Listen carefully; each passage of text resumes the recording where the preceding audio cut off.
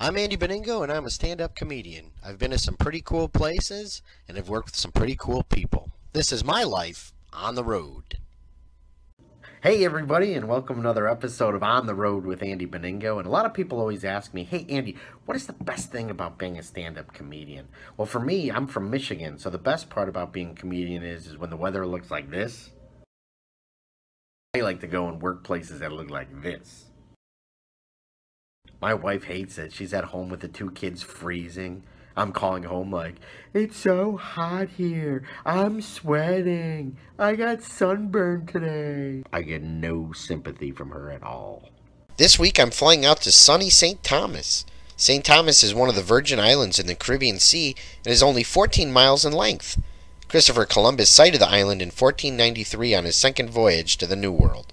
The island eventually became colonized by the Dutch as part of the Dutch West India Company in the 1660s, and then was eventually purchased by the United States in 1917.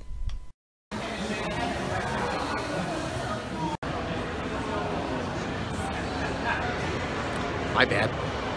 I thought I was going to enjoy the warm weather, but it looks like karma caught up instead. Well, this is a great start to the trip. Apparently the airline has misplaced my bag. Which is not good because the only thing I'll be wearing on the cruise is this 1980s Olympic ratty t-shirt. So hopefully we find it somewhere.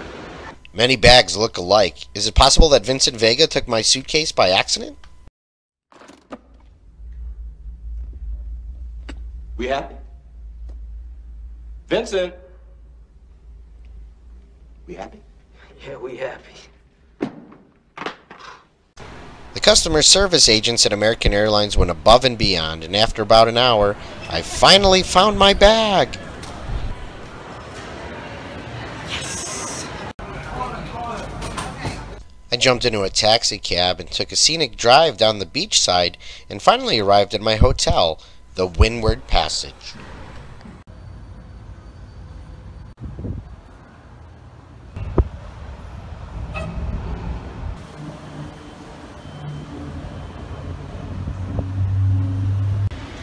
Walking around St. Thomas looking for some food. I'm excited because I saw on the map that there's a Pizza Hut, so I'm gonna go hit that. Poor Pizza Hut. So maybe I can find some ice cream or something around nearby because I'm a huge health nut. Closed. After a little bit of searching, I finally found an awesome restaurant called The Greenhouse. Found some American food. So why'd the chicken cross the road?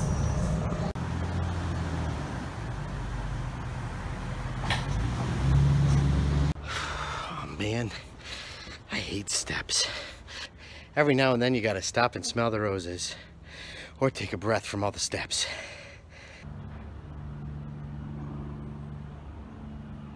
Take a look at that view.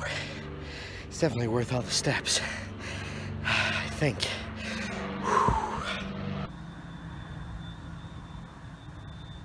So right behind me is Blackbeard's castle. It was built in 1679 by the Danish, and it was originally called Skyksborg, which translates to protection tower. It's located at the highest point of St. Thomas and served as a watchtower over the harbor.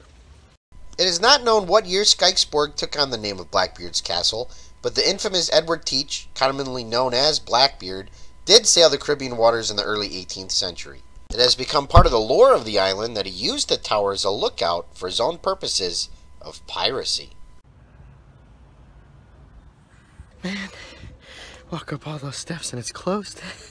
That's not fair.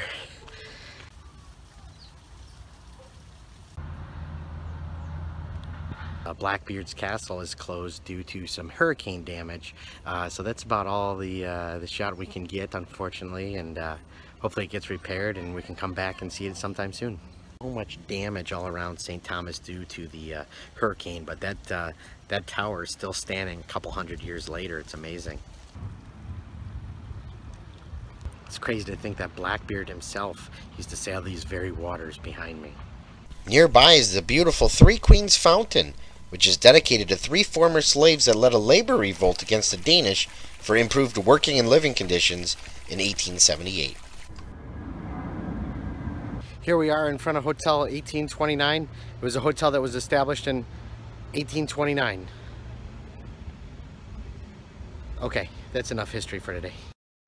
If you enjoyed this week's episode, make sure you click the subscribe button to watch upcoming episodes of On the Road with Andy Beningo.